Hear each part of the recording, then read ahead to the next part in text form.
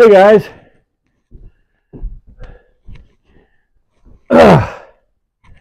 Jim Bounds at Motorhome Rehab Ranch, and can't go outside and glue today because they say won't get it. It's going to stay in the 50s.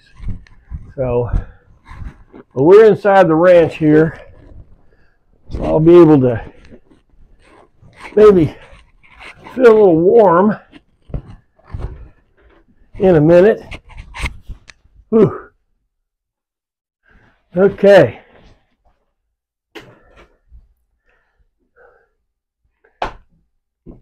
Happy cold day. Let you guys know up north, I know that we're not even close to what you're at, but I still feel some pain. Well, I can't do the next step that I wanted to show you with the walls, but I want to back up a minute and talk a little bit about the materials. Okay?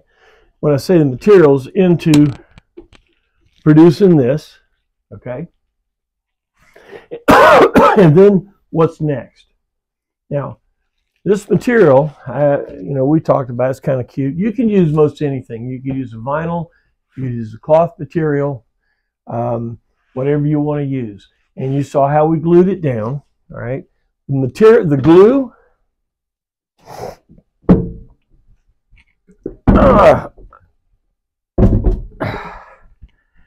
well, in here, this is Weldwood. It's made by DAP. Contact adhesive, Landau top and trim. HHR solvent, spray glue. Spray grade, commercial grade. You say 5 gallons. It's a lot of glue. Kind of reminds you of that movie with the tunes and tune dip. But what you're going to find is that you're going to do your interior, you're going to use this. And we're going to use it, we're going to spray it all through, all the materials. It doesn't matter if we see it. And so buying it 5 gallons, this is $165. But you need a high temperature range contact adhesive for all your woods, your materials, just about everything. So I would get that.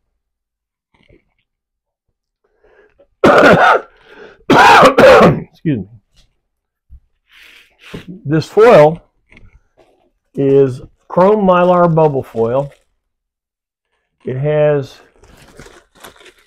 a layer of air bubbles in here, which is air is a great insulator. And chrome mylar plastic reflects off. So it's a wonderful material. Got it at Home Depot. I'll show you a picture of the gentleman that guided me over to it. The reason I got it at Home Depot, and I explained this before, but it comes in huge rolls commercially. The dimensional weight of that is so expensive that shipping is crazy. We found over the years that we were able to buy it at Lowe's for the little bout we're doing and the coach we're doing and actually be cheaper. Okay, so Lowe's was the winner there, but I have to tell you that Lowe's did not exceed my expectations, unfortunately, for the divider bar. I found the divider bar at Home Depot. $3.58 for a 96-inch stick of this stuff, and it's all that we're going to need. Okay, piece of cake. How do you cut it? You take your handy dandy Olfa knife, slit it once, it'll snap. Slit the back end again, it snaps again, and there it is. Piece of cake. And as you saw, I shot some glue on the face of this, cut it a little bit wide, and then stuffed it in the H molds, which made this a nice, real nice trim. Now this is the material that I've been waiting on. Come on in here and take a look at this. This is the bulb trim seal. And I found this stuff, believe it or not, at Granger. They sell it in 25-foot rolls of it. I think it was like $35 or $40, something like that. A 25-foot roll will do the large window and the A-frame window. And you say, what's the A-frame window? And why do you need it? All right. Here is the driver's side. This is the A-frame window, you know, and this is your big window. Now, when you put that in there, and I'm going to show you this on the next video, you can look behind it. And what do you see? You'll see the frame of the glass. You'll see a little bit of body behind there. You'll see the insulation, right? Okay? That's where this bulb trim seal comes in. This stuff goes right on the edge of your panel, sticks right on.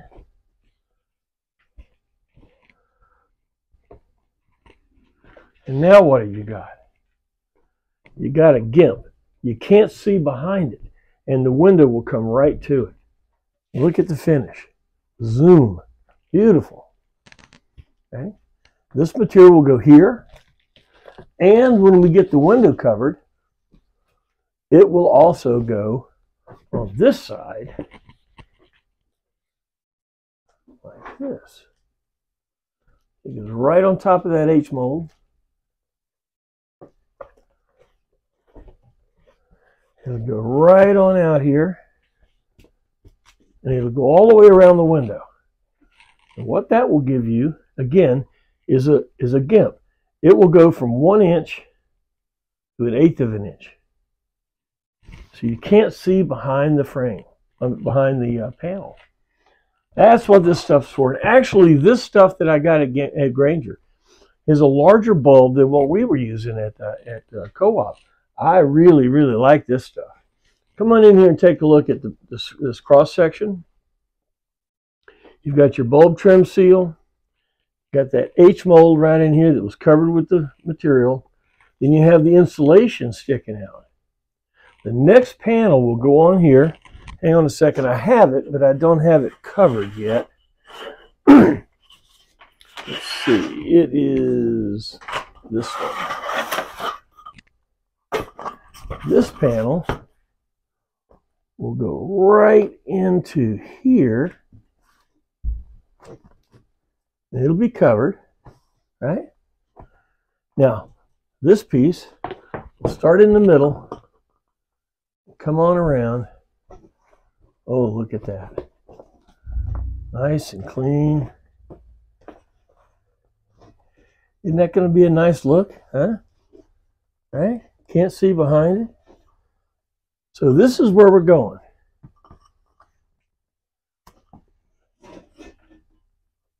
Now, this material that I'm using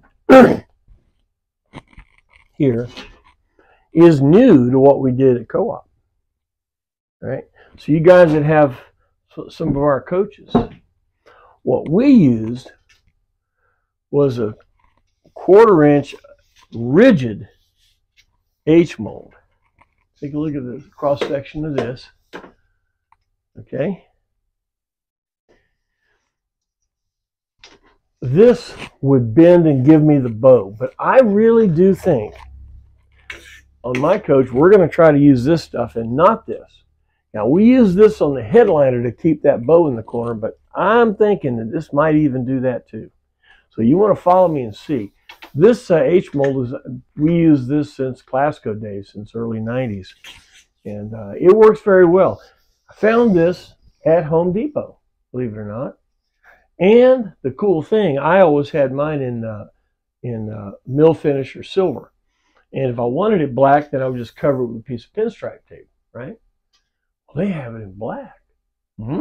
Yeah. So they didn't have a couple of pieces. You'll probably have to special order it. They may have a few pieces of it. They had 3 pieces of black, 2 pieces of clear.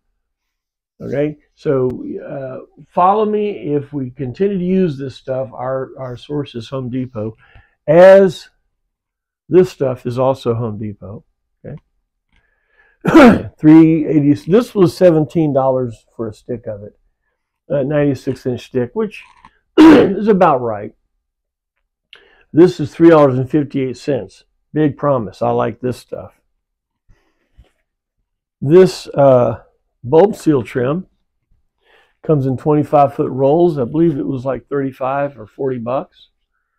But that trims out all your windows real nice. Also, this goes around your door, around the door frame, as kind of a wind lace. When the door shuts, this will help knock any of the wind whistling. Great stuff. So the next video we're going to do is going to be covering these pieces. Here's the back piece, driver's side, rear. We're going to cover that piece.